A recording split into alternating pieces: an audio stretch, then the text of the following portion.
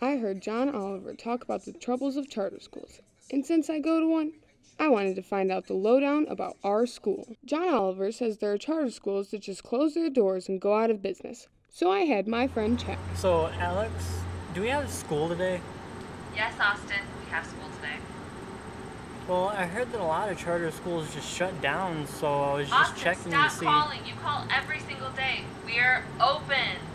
I showed up at our Open for Business school to talk to our president, Shane Malmquist, and find out where the money goes. So we get about $7,000 per student from the state. Yes, roughly that's correct. And where does all that money go? So that money is used for a lot of different services for our students. We have a one-to-one laptop program, so that money is for each of those devices for every single one of our Falcon students. A huge majority of that funding is used to pay for college tuition for our dual enrolled students. So, it also goes to payroll for our staff.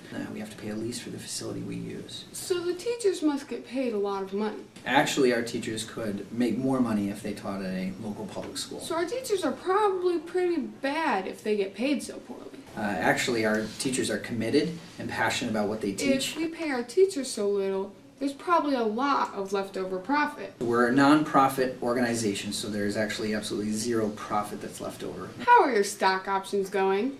I don't have any stock options. I get it. Waiting for the bonus once the quarterly report comes in. There are no bonuses here. There isn't a corporate structure, and we don't have any quarterly reports. Like some charities I've heard of where they pay millions to their executives. So we don't have executives here. Been on any trips, Mr. Malmquist? Sure, absolutely. And how many of those trips to Europe have been paid for by the school? I've actually never been to Europe before. So where's the nightclub? I have no idea. You know, the nightclub that opens after hours in our school? We don't have a nightclub at our school. I don't know. Thank you for your time. Something didn't add up. No corporate board or European trips, no profits. That money had to be going somewhere. On a hunch, I went to the parking lot.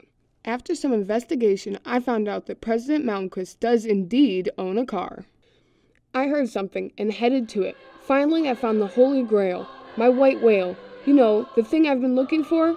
I heard music, and I was going to find out where it came from.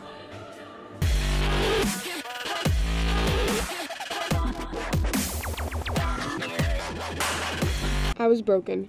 All the things that John Oliver said that happened at other charters doesn't happen at ours.